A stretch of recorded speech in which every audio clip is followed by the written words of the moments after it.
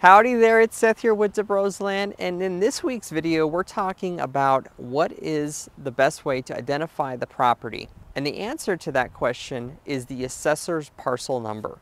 It's also known as the APN, which is what we use at Debrosland.com to identify our properties.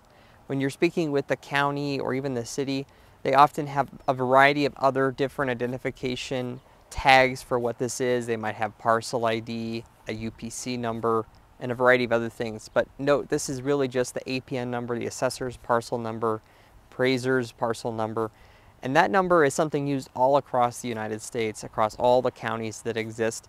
And in all of our counties, that's what we use for our identification of our properties.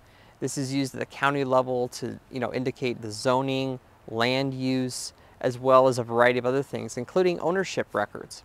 So when you're doing your due diligence, you're going to need that APN number to go ahead and facilitate your due diligence and get all the answers to your questions from the county and a variety of other offices using that number. If you have any questions about any of our properties here at Debrosland, don't hesitate to reach out to us. And thanks so much for watching this video. Have a wonderful day. Thanks so much for watching our video. Don't forget to like, follow, and subscribe at Debrosland for more content brought to your inbox. Till next time, thanks for watching.